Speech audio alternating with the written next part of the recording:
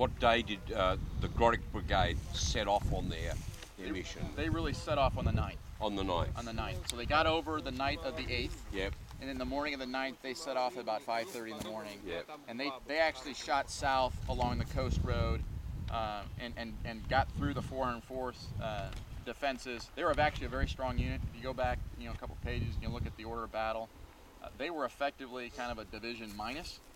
They were more than a brigade. They had a couple infantry regiments from the Romanians that were all motorized that were highly effective, actually. They had a motorized battalion from the 170th Division. They had some Stugs there. They had some artillery. They were a very strong unit. So when they hit the Russian line, it was like being hit by a mini division. They popped through and then shot south along the coast road, and they actually got to the Sutin-Avka line just south of Marfwaka, I believe that is, about 4 kilometers south. It was actually, they got to a part of the line that was unoccupied, so they parked themselves there and covered the main road. That was the east-west road by the 9th. I see that in the Grodek Brigade there is a company of Brandenburg.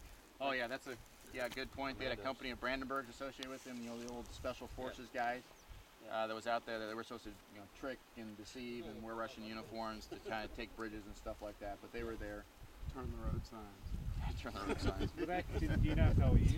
It was more like part of repair the road. I think the brigade moved too quickly.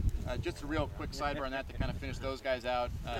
They fought with the Groddick Brigade all the way to the 16th of May, or 17th of May, when the Groddick Brigade was disbanded because they had achieved their mission, and then they actually were assigned back to the 132nd Division.